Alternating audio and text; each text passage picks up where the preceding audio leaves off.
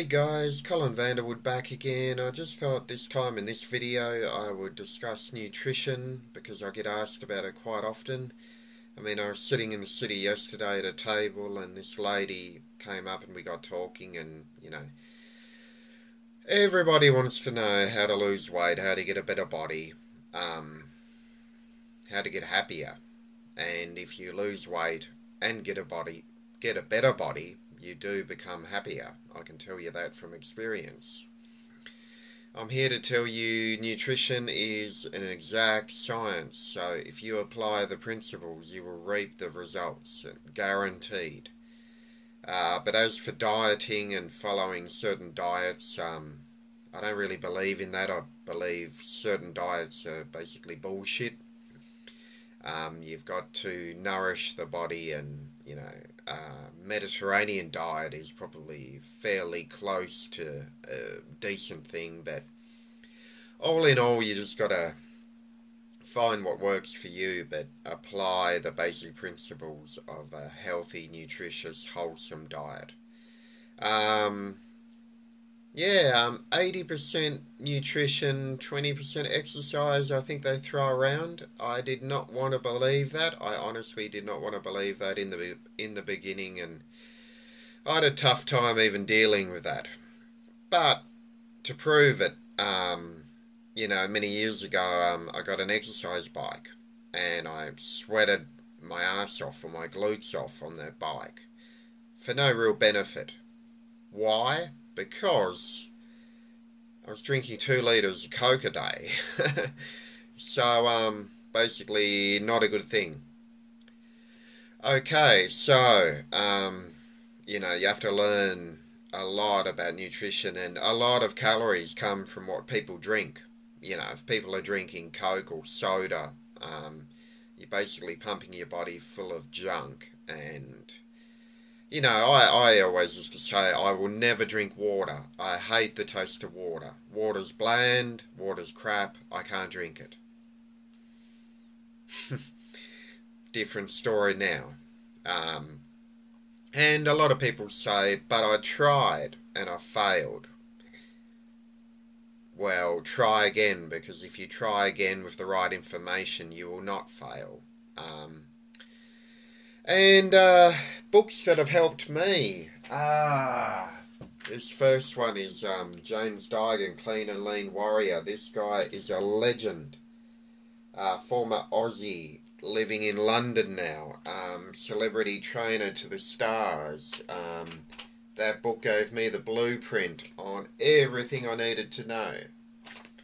The guy's a bloody hero, I tell you. I know him on Twitter, and he's just amazing. He also put out this book, because he does books for females as well. Now, note the female on the cover. I believe that is his wife. Now, the story goes, people mistake her for a supermodel.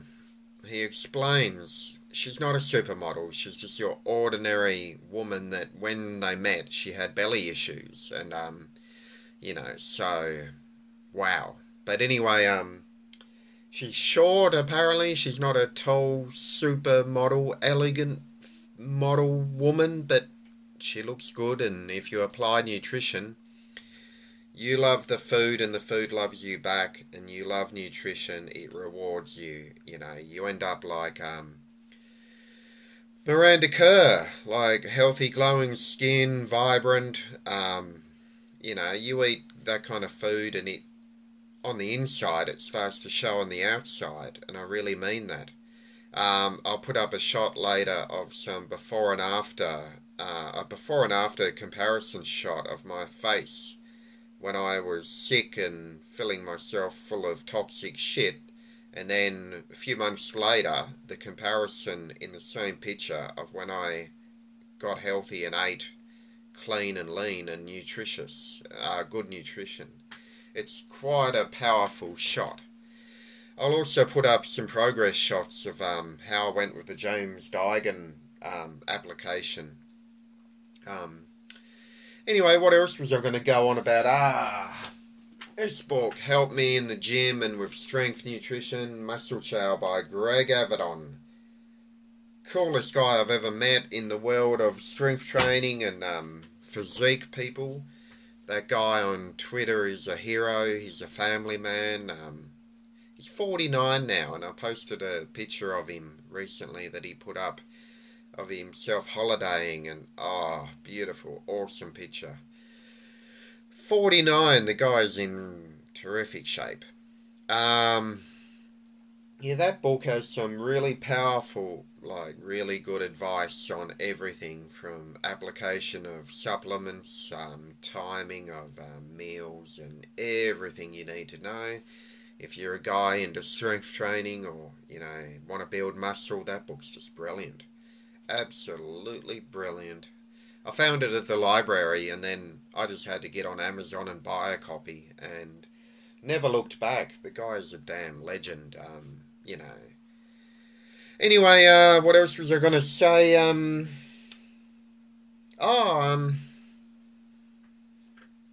Yep, so you got to apply the principles of nutrition. Now, that can mean dedication. If your goal is six-pack abs, then, you got to apply strict nutrition. Like, abs are made in the kitchen, not from crunches and sit-ups. A lot of guys say to me, how do you get abs? Like, can I do sit-ups and crunches and get those abs? Sorry to tell you, no. No way.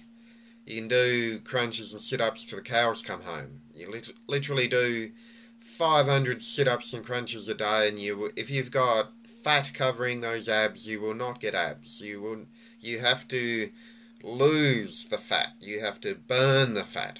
Now that can involve a combination of nutrition, exercise. High intensity cardio helps, but only when you work your way into it. So if you're at an unfit level, build your fitness strength up before you get that. And most importantly, consult your doctor. Get an ECG done on your heart and make sure you consult with them before jumping into any exercise program. And strength training combo, high intensity cardio, nutrition, the three of those elements together really pack a powerful punch. You can go from belly fat to abs in a short amount of time if you want to dedicate yourself that hard to it. But if you just want a flat tummy or just want to look like, my goal in the beginning was Jello Biafra of the dead Kennedys. I just wanted a flat stomach like him. Well, in his heyday, I must add. In his good days. He doesn't look like that now. But he was the only guy in punk that could take his shirt off and look pretty damn good. Not many punk guys in the 70s and 80s could do that.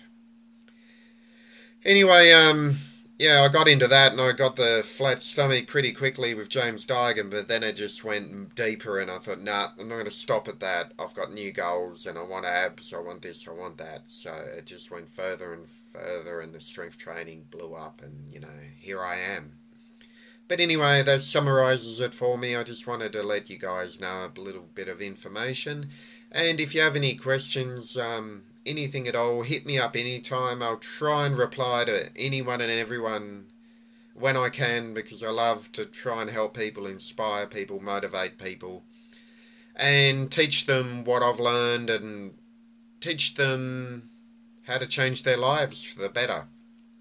So just be willing to understand that change is possible. Change is good. Change is beneficial. Change can literally create a world you never dreamed was possible. It will rock your world if you really want it. If you want to sit back and be comfortable and think, no, tomorrow maybe next month, maybe one day, or you make excuses, but this, but that, think about what you want to do, and if you want to do something with your life, make the decision. Because I'm telling you now, it can be the best thing you've ever done in your life. Anyway, thanks for watching, guys. And yeah, the haircut, if you look at the last video, I got the haircut yesterday, and a female joked that I have the shark. Well, I don't have the shark at the moment. It's only like a tuna fin. So, but as with everything in life, growth. It will grow back. And I'll get that shark fin happening again. But for now, it's just a tiny little tuna fish, and, you know, but that's okay. Anyway, love you guys heaps. Thanks for watching. Bye. So here are some links to my blog and my social media. Here are some references and links to Gregg Avedon and James Duigan, Bodyism, GreggAvedon.com. Here is the facial picture I told you about. Quite remarkable. Really stunning turnaround, I tell you. And here are the belly pics in the early days. This was the awful beginning. And here are the progress shots over 10 months. It's probably 12 months now. Lots of stuff here. You know, arm shots, leg shots, bicep shots. And lastly, I'll leave you with some quotations that I love and live by. Anyway, I hope you enjoyed the video. Share it and stick around for the final few minutes, my personal dedication to a legend, Gregg Plitt, and some truly awesome motivational audio for you.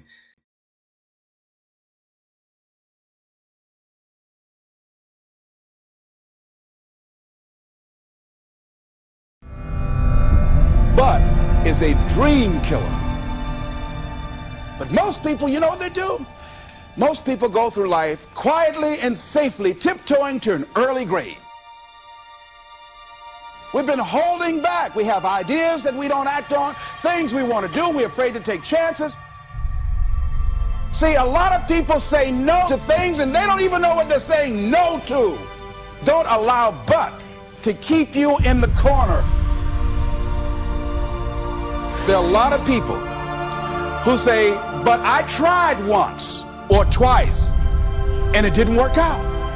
And so they use that as an excuse not to ever come out again.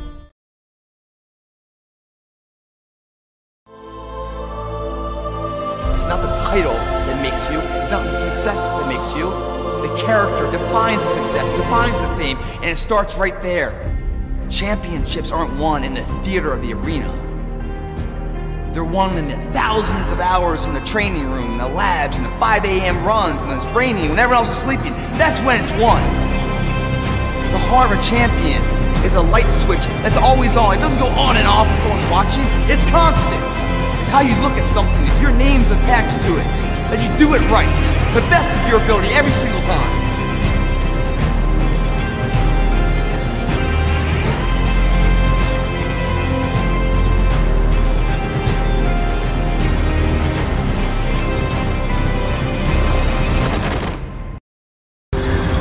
You only live once, but if you work it right, once is enough, my friends.